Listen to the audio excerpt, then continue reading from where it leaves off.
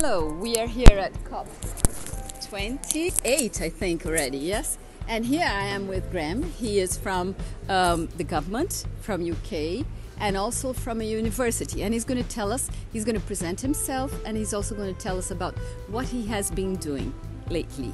Please. Hi Karen, hi everyone, I'm Graeme Maidment. I'm here supporting the Global Cooling Pledge. And the Global Cooling Pledge is an initiative which has been signed yesterday by 65 countries.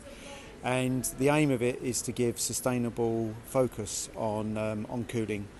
Long term, cooling is a big area that's growing with climate change, etc. And it's really important we get to the bottom of how we can mitigate and support access in the future. So great to be here, and yeah, thanks very much for Karen to interview me. Tell me, what are your expectations for the end of this COP? What would you like to take home? Well, I think it's an amazing experience in lots of ways, and sorry, I'm being distracted.